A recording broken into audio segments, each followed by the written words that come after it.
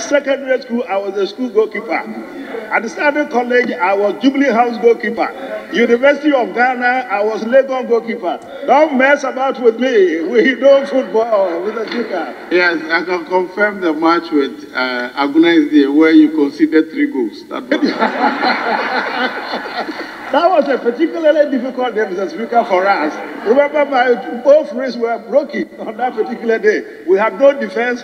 I had to be number 1 goalkeeper, and I had to play defense as well, 1 person. It was an awful day for us that day, and we lost by 3 goals to 0.